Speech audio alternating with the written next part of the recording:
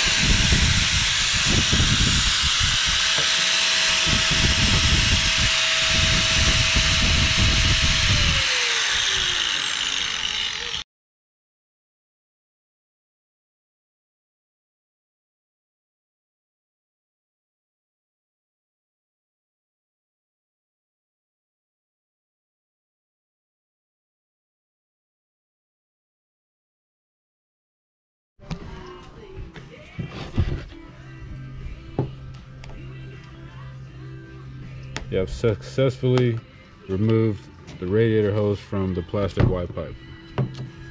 Amazing. The hose looks like it's kind of fucked. That should be all right. Like I said, that's not the pressure. Okay. The pressure don't start till right here.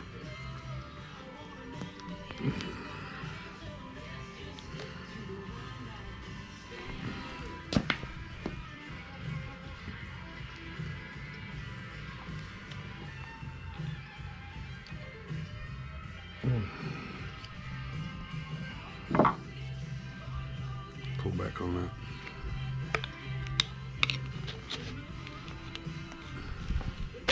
Boom. Fuck this plastic Y pipe. We're gonna replace this plastic one with this metal. Is this aluminum? This is aluminum. And we saved our radiator hoses without actually having to buy a whole new assembly. Yeah, see, that doesn't, your pressure starts like down here. Okay. So that should be all right.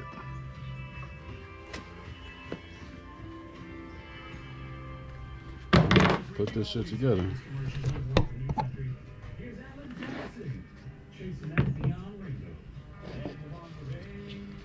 Probably go stick this on Where's first. that piece at?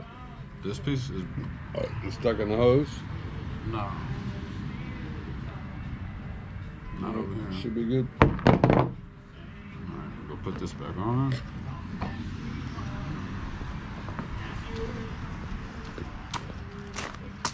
Just in case y'all didn't, I didn't really give you guys an introduction, but I had a leak from that Y pipe, the dreaded Y pipe leak, the plastic radiator hose on the top upper part. It started leaking today, bad, so I already knew it was gonna leak, so I bought a metal one to replace it when it did start leaking. And I popped the hood today. You see all this coolant right here, all this red dried up coolant. So I'm gonna go ahead and put you on the time lapse while I put this back on.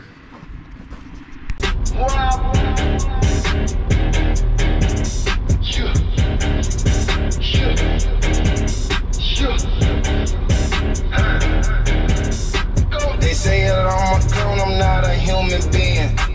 Cause I can go numb and mute out my human feelings. Got a murder on my belt, it's holding up my denim. I'm keeping the feds out my bitch, you trying to put on minimum. You say you wanna square out, well fuck it, square out. Chopper knock your head. Alright.